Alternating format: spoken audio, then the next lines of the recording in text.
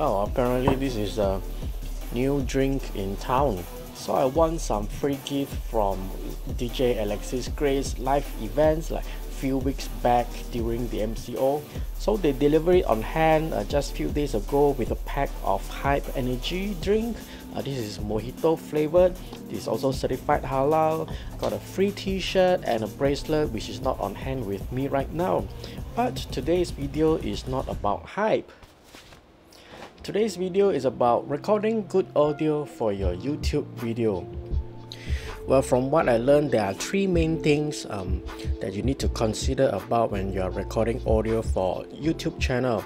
So the first one is the type of microphones that you use to record. So we have a shotgun microphone over here, a lavalier microphone, and also I'm recording audio on this camera which is about 3 to 5 feet away from me.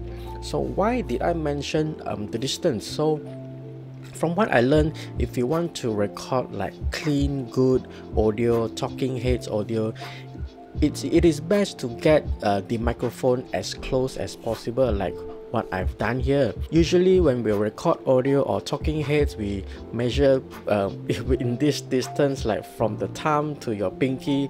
So your mouth should be at least this distance to the microphone to get a clean, nice audio. If you don't have a shotgun microphone like this one here, you can also use a lav mic that is attached to your body. The general rule apply as well. There's some distance between the mouth and the lavalier microphone, usually on the chest, because you get more of the bassy note from the chest as well. That's from my experience anyway. And the most undesirable audio is straight directly from the camera, because the distance is so far and you record all the echo in the room. So without moving anything in my setup here, let's hear some sample from the shotgun microphone, the lavalier, and onboard microphone. So this is a test from the shotgun microphone, and this is a test from the lavalier microphone, and this is a test from the onboard microphone.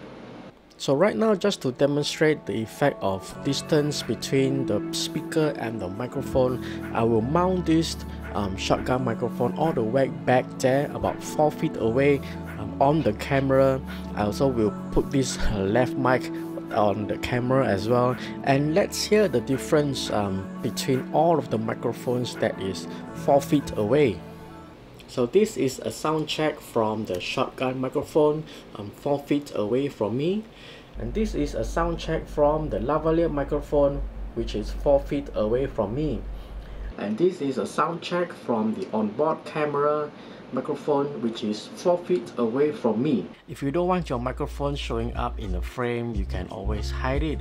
That is what I did here. I hide my microphone, mounting it on the C-stand arm, so the microphone is just out of the frame here, and the distance from my mouth to the microphone is also about this length, so you still can get good clean audio while not having your microphone show up in your video. But that's everyone's preference.